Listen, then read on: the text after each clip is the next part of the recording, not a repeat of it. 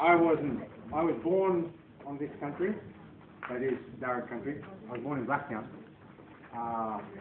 My Aboriginal genealogy goes back to mid-north coast New South Wales, when my grandmother was born under a tree in Jerseyville.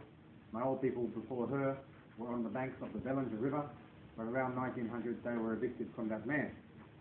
And so as I became older and wiser and began to understand my family history, seeing one that looked like this, that's the black fella, mum's the white fella. Up north the black fellas call me the yellow fella. I started to learn quickly it's not about the colour of this one, but it's what you absorb from the old people and then what you give out here. And so I learned some very important things having grown up with my mum's family in the city when I first went back to the old people's country in Kempsey, Gadi country. And I learned some very special things. But at the time I was a bit confused, like most adolescent boys. And so as a young Adam Hill, I was keen to embrace my cultural heritage. And as a Koori boy who grew up in Western Sydney, I thought that was by playing the didgeridoo. And so I asked my dad, "Dad, can you teach me to play the disk because you're a black fella?" And Dad said, "Well, our people never played it in Kempsey. So there's only two ways you can learn to play it. You can go off to where it actually originated from, in Northeast Arnhem Land, Northern Territory, and learn to play from the Yolngu people, or you can go to Circular Quay on the weekend." So I went to Circular Quay on the weekend, I wasn't satisfied. Some good players there, but I wanted to learn the proper way. So just to outline where I'm talking about, I have this beautiful map, which many of you may have seen by now.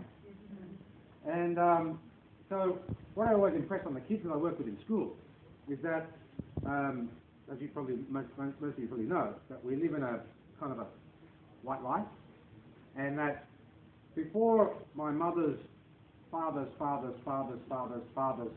people came here in 223 years ago and sailed into the east coast of Sydney Harbour and stuck up one flag and called the biggest island on the continent one name, I asked my dad, did my mum's family ask your father's times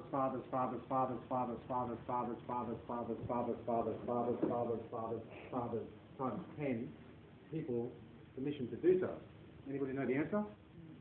That's right. So we're still going to ask that question today, but I'm not going to focus on the harsh point.